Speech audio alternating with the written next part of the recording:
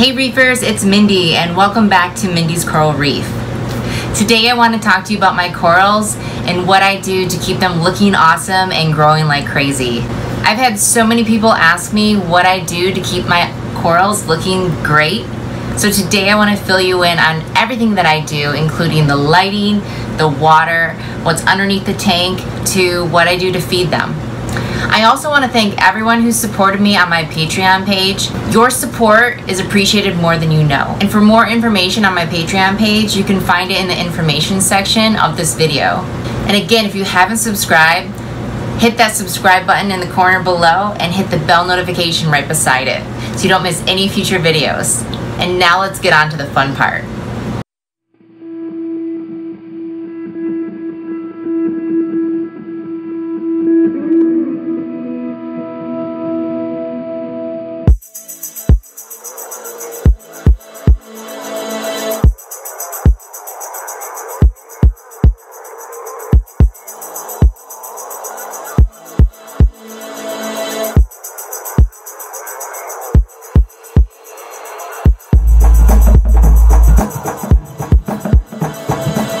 So we're going to start with the lighting, and for the lighting I have two AI Hydra 52 HDs. So originally I only had one, and then I added two, which made a huge difference.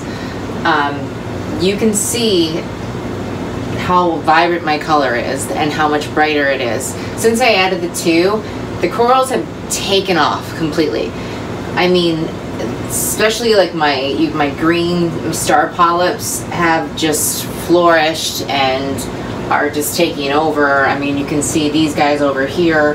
My gorgonian is just growing like crazy. I mean, my acans, everything in the tank, I can say because of the lighting, is definitely grown tremendously because of the lighting. If it wasn't for the lighting in particular, they wouldn't be doing as well as they are. So the lighting is a huge part of the reason they are doing so well.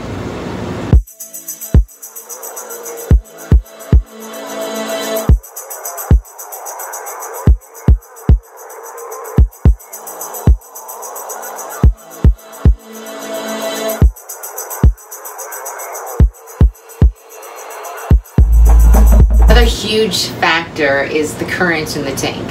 I have a lot of current in my tank. I have two Vortex MP10s in the tank, one on each side, which are wave makers. They go back and forth. And you can see how much current I have in here. I have the Xania over here, which takes over the tank. And I actually have to trim it on a regular basis because it grows tremendously. If you look over here, it's like a carpet. I mean, literally, it's almost like hair. The thing just waves like crazy, and it actually shadows my other corals because it just kind of takes over. But it loves the current there, and it just takes over. So does my gorgonian right here. It just loves the current.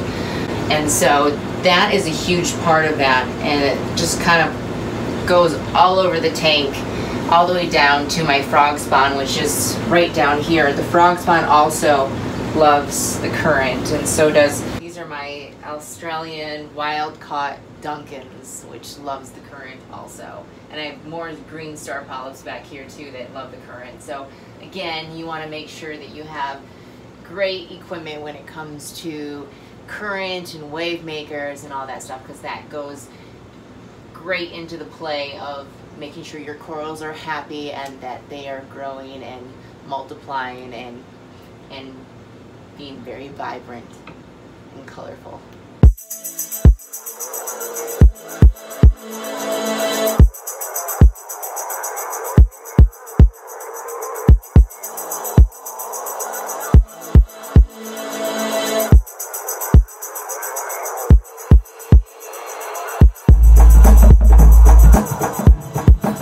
Alright, so the next thing I want to talk about is your water parameters, which is extremely important, probably more important than the other things that we've actually discussed already. So when it comes to your parameters, the main things that I focus on are calcium, alkalinity, magnesium, and iodine. Those are the main things that I focus on and make sure that are perfect. So when it comes to calcium, I focus on it being around 450, and that's what I aim for, is 450. When it comes to alkalinity, I'll aim for the range of 3.2 to around 3.6. That's my range of where I go for alkalinity. That's really important.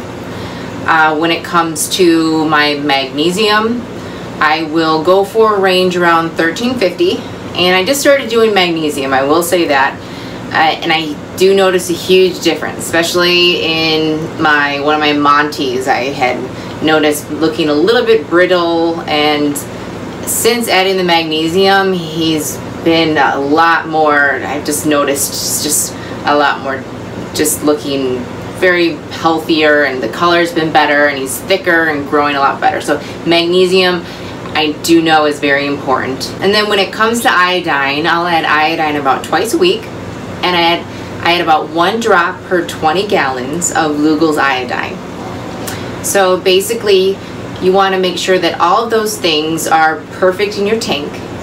They're very important to make sure that your corals are happy, that they're growing, and that they're vibrant and healthy. Because without those things, and without checking them on a regular basis, you don't know where everything is, and your corals will definitely not do well. So I check those at least twice a week, if not 3 times a week, to make sure that everything is perfect at all times.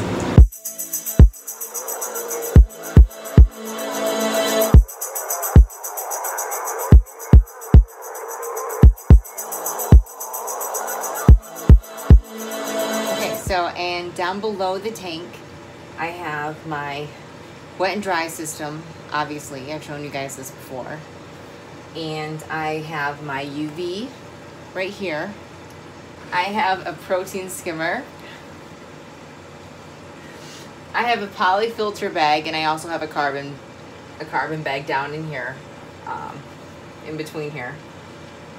I'm constantly changing my filter pad right here in the wet and dry, and I have my temperature gauge right here, which I keep my temperature at 77 degrees, which everyone stays happy at, 77 degrees within the tank. So this is what I have below here, and I have an additional fan down here in case it gets a little bit warm. The fan comes on to keep it at 77 degrees for everyone to stay happy.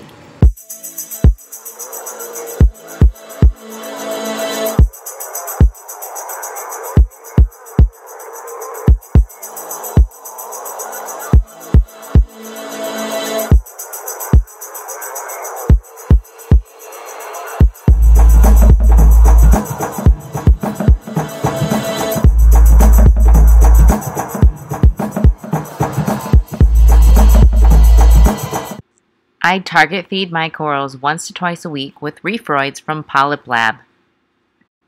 I do the same to feed my Gorgonians, Ultra Sea Fan by Fauna Marin. And for my sponges, I use Reef Phytoplankton by Seachem. And this is my go-to tool for feeding, cleaning, and just about everything in the tank. You can find more info and where to purchase these items in the information section of this video.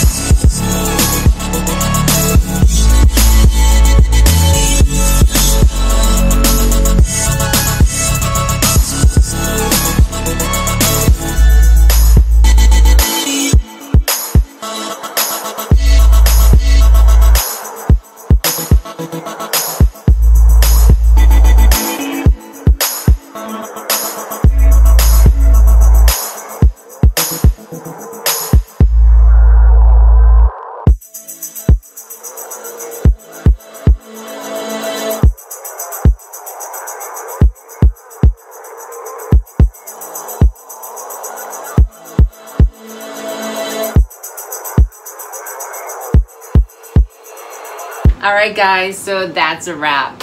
I hope you enjoyed the video, and I hope it was very informative and answered all your questions. But if I didn't, make sure to leave it in the comments below, and I'd love to answer any questions that you have. I appreciate all the positive feedback.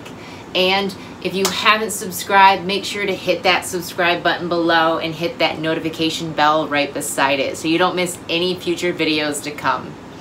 Can't wait to see you in my next video, and I will see you guys very shortly.